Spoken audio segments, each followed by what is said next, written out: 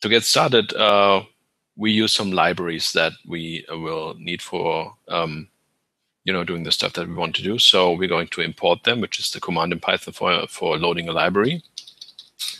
First, we need requests, which is a library that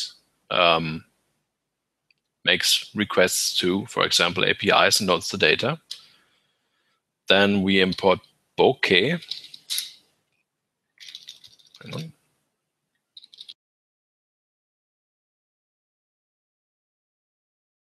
So bokeh is a library that will allow us to draw charts and graphs and stuff like that, diagrams, which is going to be helpful, obviously.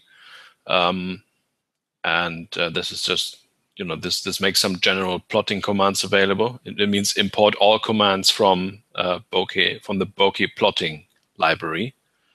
And then we are going to need a bar graph later. So from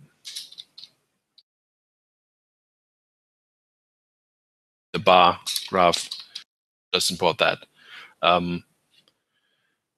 If you want to know what's in stuff like bokeh, so you know what to import, you can just Google it. Oh yeah, bokeh is a term from photography, so that's where that comes from. There's a documentation, so here's stuff you can do with bokeh, which is going to be useful later. So I'll keep this tab open. So we're going to import that. So I'm going to evaluate that, and then it'll load these libraries into my notebook. The commands will be available to me. So we're going to do that by pressing Shift-Enter, which means evaluate and open a new cell below. As you can see, bokeh is loaded. And then we want to actually query the API. So we need an API key. So let's do that. Put it in a variable, so I'll have it for later. I'll just use it from the AppChallenge.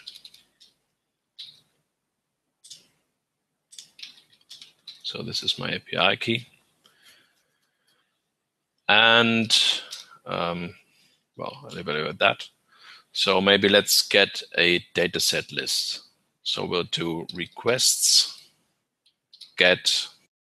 Oh yeah, maybe I should just define the AP URL. Is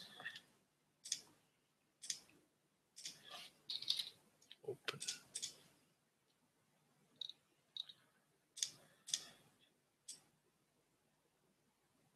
So that's the bit that's always the same. Whoops.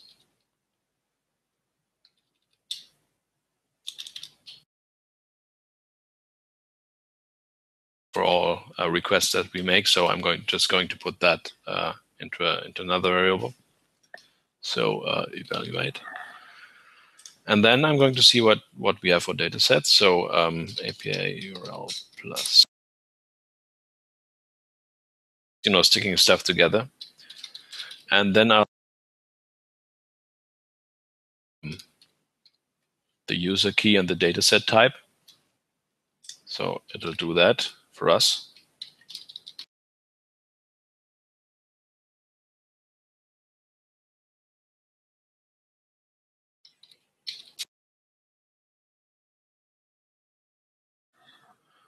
And it'll automatically build the correct URL and get whatever's inside.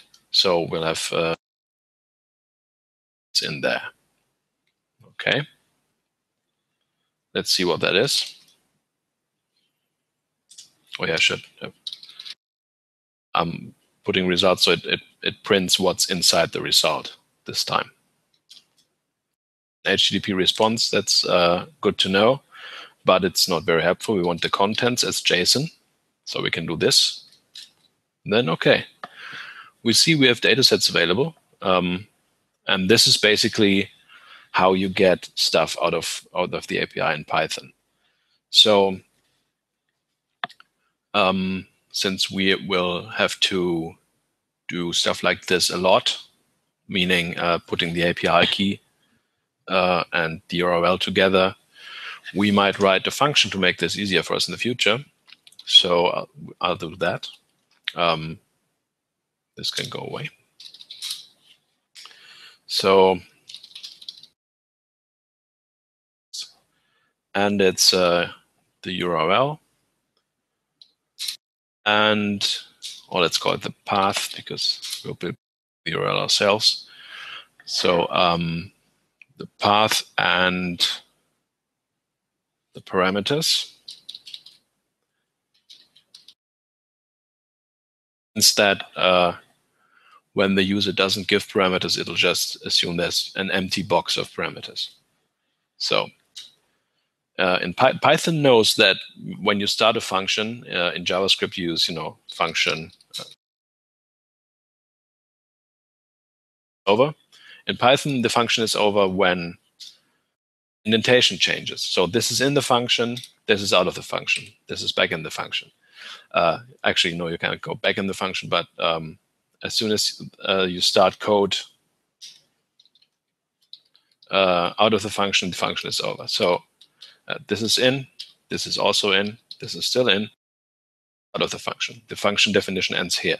So this is in Python, the indentation, your tabs, your spaces are actually significant, which I guess may be funny to get used to in the beginning, but it makes your code very readable. So you'll always know where you are in the program, if this is inside a function or if it's not inside a function, because it'll be immediately visible. So you don't even need, curly braces to start and end functions. Let's write a function that performs most of the work that we do in the API request, so we don't have to repeat ourselves all the time. The URL is our API URL.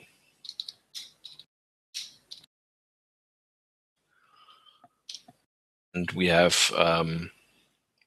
the parameters that we have to give. We have to extend those by the API key. So we say, okay, let's take the parameters that the user gave us.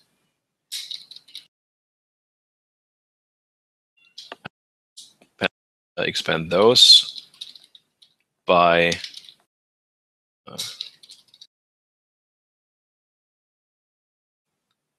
user key API. And then we'll do a request that we have. And we'll get the JSON from that. And actually, we'll just a new function that I'm going to evaluate. So it creates the function. And now that we have that, we can just go, okay, do an API. We want the data sets. We want data set type.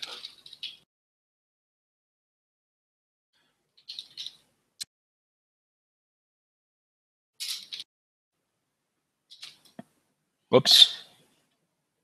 Oh, it's called requests. Okay. I need to update this, so I press Control Enter. All right. And then this will work as well. Sorry.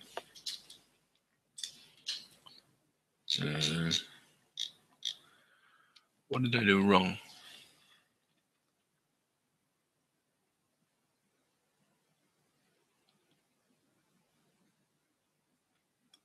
Oh, yeah, that's P. Should be P. And there we go. So now we have a function that lets us perform API requests very quickly without having to put in the API key and stuff every time. So with that in mind, let's just download all the variables. I think that, yeah, that'll explain something about Python, I think.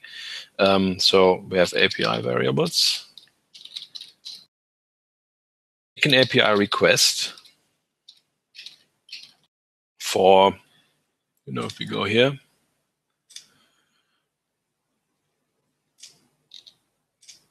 user key dataset code is EQLS. This will take a while. So this is a lot of stuff, and we will need to process that in the notebook. As you can see, the URL is datasets, EQLS variables, and the user key.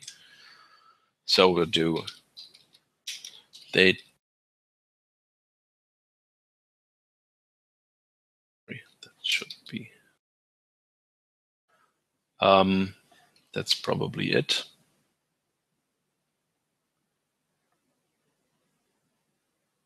Yeah, I think that's it. Let's go. Okay, now it's stored the result of that in API variables. So let's have a look at that. Sorry, that. No.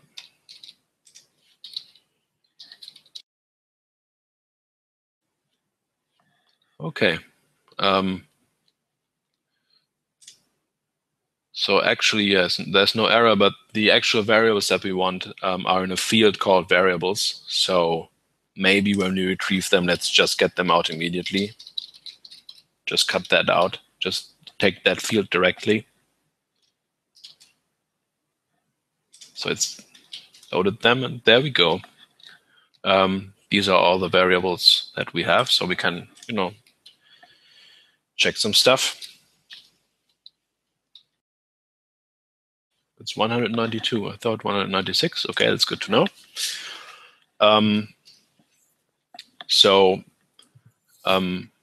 One thing about Python is it's very good at filtering and exploring stuff. So let's just take one of the variables,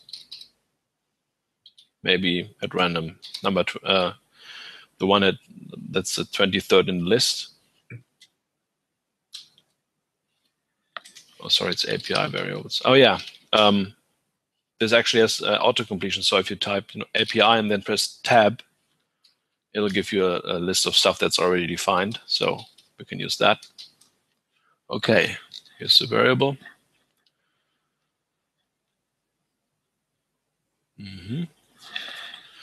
So we could, for example, get a list of all the topics just from the variables, because every variable has a topic in the data here. So we could go, all right, for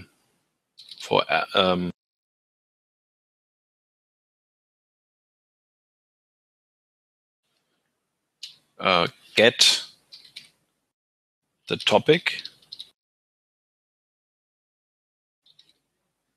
and from that topic we want the topic value.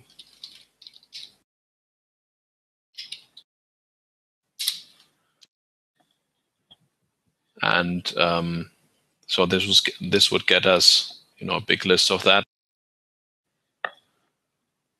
Oh yeah, some topics aren't defined, so we have to go only do that if the topic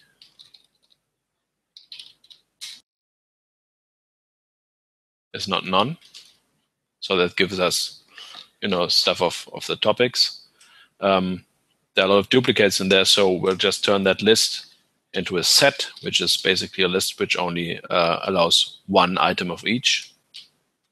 And there we go. That's the set of the topics. So in one line of code, we have extracted all the topics from 192 variables.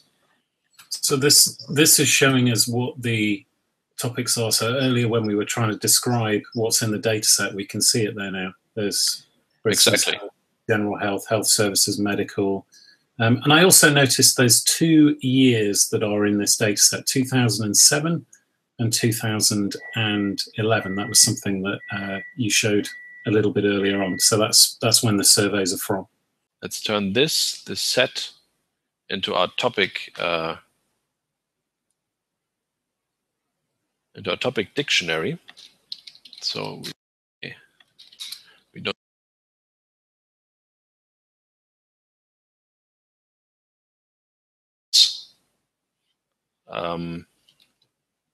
topic values.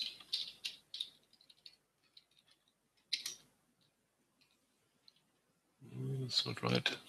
This dictionary that maps topic values two topic IDs. And then we do that. Hopefully it's right. Let's have a look. Yeah, okay. So now we can see the topic ID for every topic. At the start, we downloaded the whole, the whole bunch of variables. So if we want to have all variables that are inside the housing topic, we just go, okay, give us all the variables.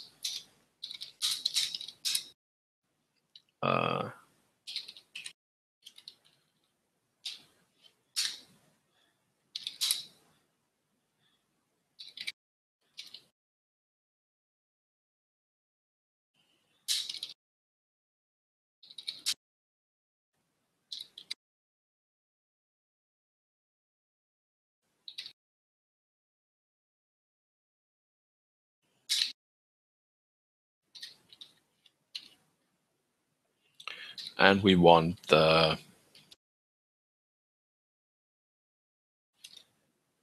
label maybe.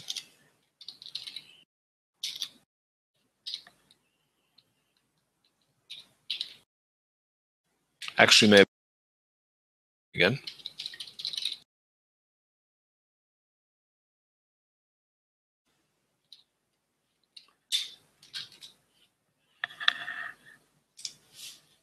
So we have this huge list of stuff, and we can actually sort of query it by just writing Python. I won't say it's plain English, but if you had mathematics in school, maybe it's sort of familiar, this sort of formulation. So this is how you can query stuff. So now let's graph stuff. Let's pick a variable, maybe problems. So tenure looks maybe interesting. Actually, we can just see. I'll open a new cell. And actually, if you were writing a real report, you're probably putting some stuff here.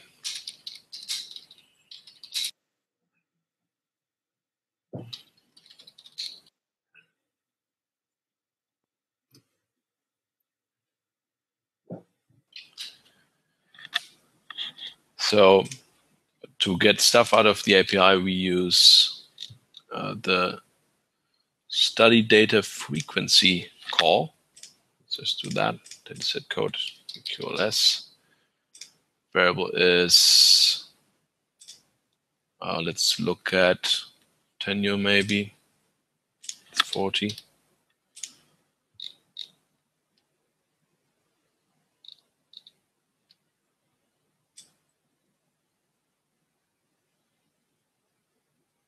Okay, does this have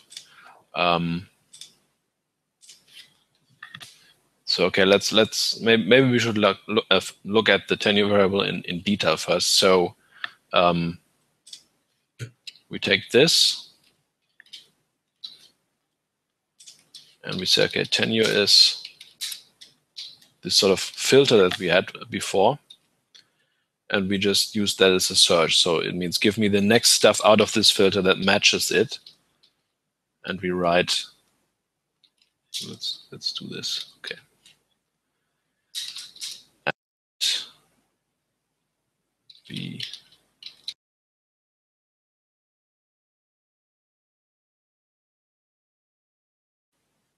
that should give us. It's not. Oh yeah, we just want the actual variable, not the name and the ID. So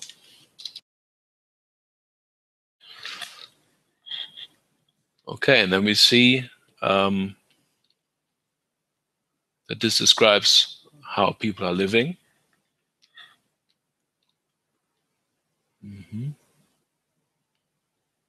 So okay, maybe let's plot that. So we want the data for that, which is okay, it's built like datasets EQLS time series frequency.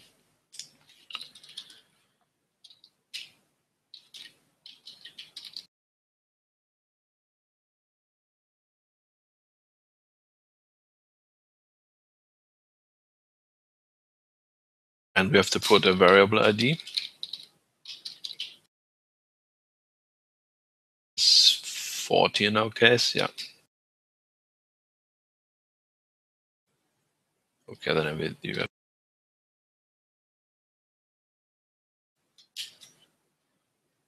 And that's done. Let's look at it.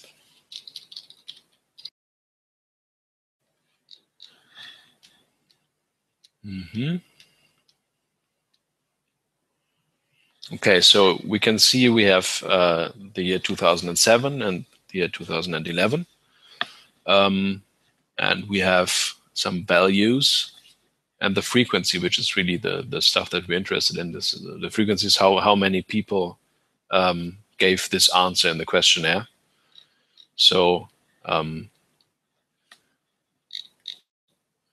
we'll have to find a way of plotting that, beautifully.